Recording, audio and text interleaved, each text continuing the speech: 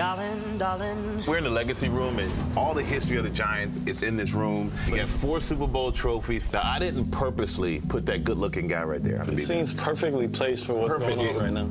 Think you'll be in here one day? That's the plan. You know what I mean? You always want to be part of something so great. And, you know, of course, I would love to be able to maybe hold one of those up, as you did. It's got to be one of the best feelings in the world.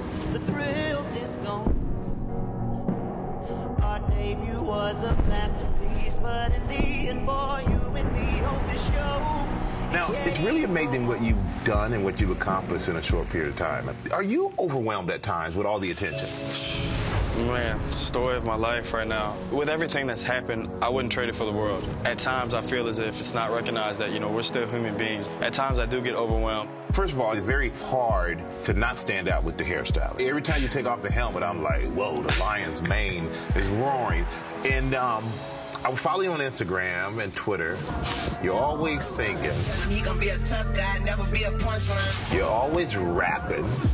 Make sure you hit him with the prenup. What do you want to be? You want to be a singer? You want to be a rapper? You want to be a dancer? All of the above. Really? The way I am, or what you see on Instagram and everything, that's really how I am. If I'll probably go home now, put on music, and I'll be dancing at home by myself. I love the way you play. I really do. Because as a receiver, you play like a defensive player. You are aggressive. You make a play and you let people know you've made a play. But do you think that that has set you up to be a target? It definitely has set me up to be a target.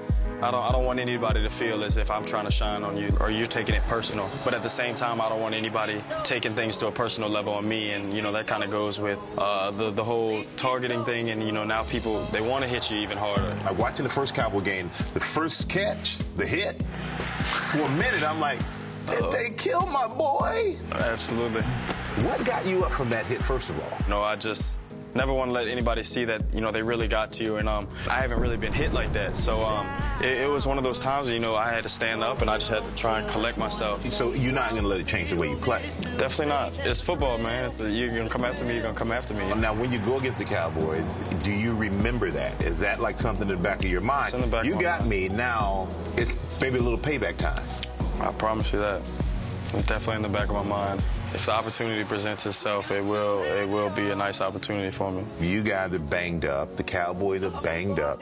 And Des Bryant isn't playing. Do you kind of wish that he was playing? You know, we talk, and he's one of my boys. You want him to be out there and, you know, watching him make plays, even though it's on your team, it inspires you. You know, you want to go out there and do the same thing that he was doing. I got to be the best. You got to do it big. That's how I always feel.